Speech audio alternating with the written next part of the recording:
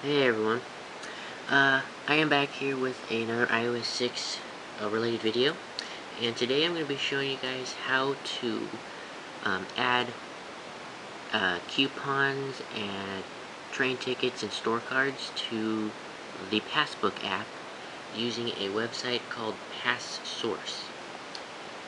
And basically what Passsource does is it allows you to put fake store cards and fake coupons into the Passbook app so you can test it and see what it will look like.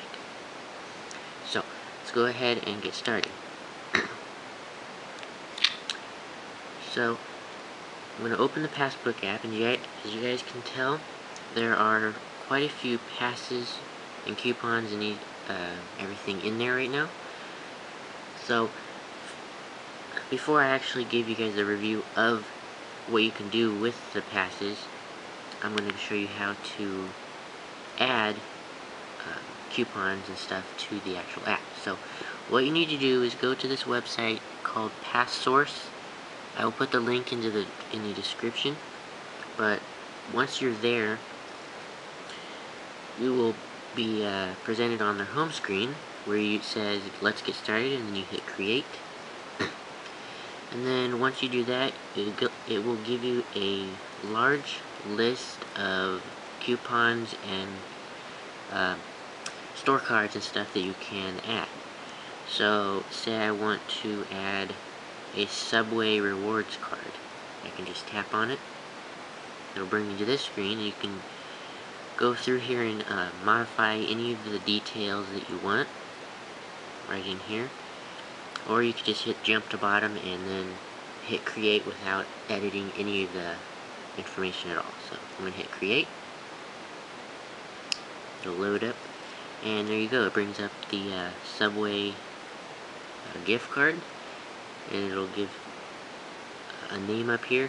If it was a store card, it'll give you the remaining balance, but I will get to that in just a little bit.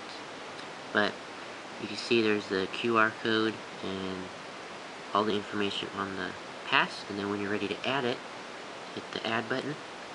It'll jump it down into your collection, and you're ready to go. So now I'm going to show you guys what you can do with the actual coupons and stuff in the Passbook app.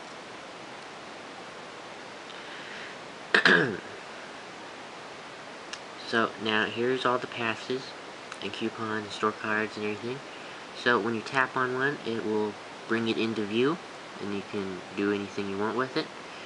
And it'll categorize all of your passes depending on what type the pass is. So if they say it's an airplane ticket, it'll categorize all the airplane tickets into one section, as you can see here. And then same thing with coupons. You tap on that, and it'll organize your coupons.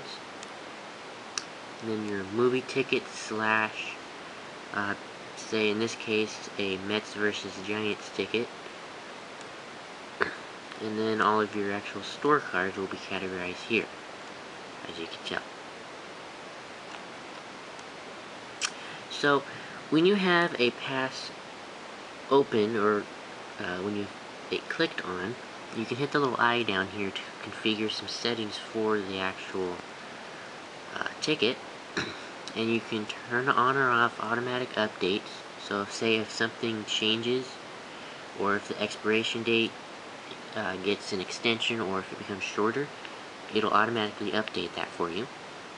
And then show on lock screen just basically shows the information, or reminds you about the information on the actual ticket. So say if it's about to expire, it'll show you an alert on the lock screen letting you know that it is about to expire, and then you need to renew it.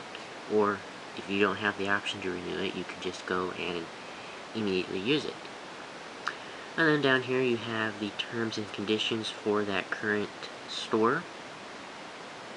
Say this is Subway, and they have their terms and conditions down here. And then you can delete the pass by hitting the trash can here and hitting the delete button, and it shreds it, and it's gone. pretty nice animation if you ask me. I like the cool little shredding animation there. I might go ahead and do that just one more time just because it's a cool animation. So do that, hit delete, and there you go. Pretty cool. Anyway, so and then when you go to a store, if the store supports it, they can scan this card here with their coupon scanner that they would normally have, and it'll give you a discount on whatever you have, or the product that you're trying to buy.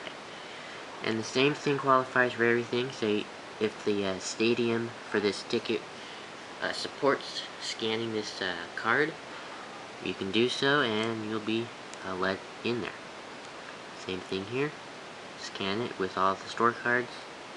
Some will be QR codes, and some will be standard barcodes, and then some will be kind of like a different version of a QR code, kind of. But anyway, that's pretty much it of the Passbook app, and that's how you add passes to the Passbook app using passsource.com. So yeah, I hope I helped you guys out here. Hope you guys enjoyed as well. If you liked the video, please hit the subscribe button right there. Thumbs it up as well. And comment below if you have any questions about this app in general, or how to add a pass, or if you're just having trouble. Don't be afraid to ask. I will be sure to answer your questions.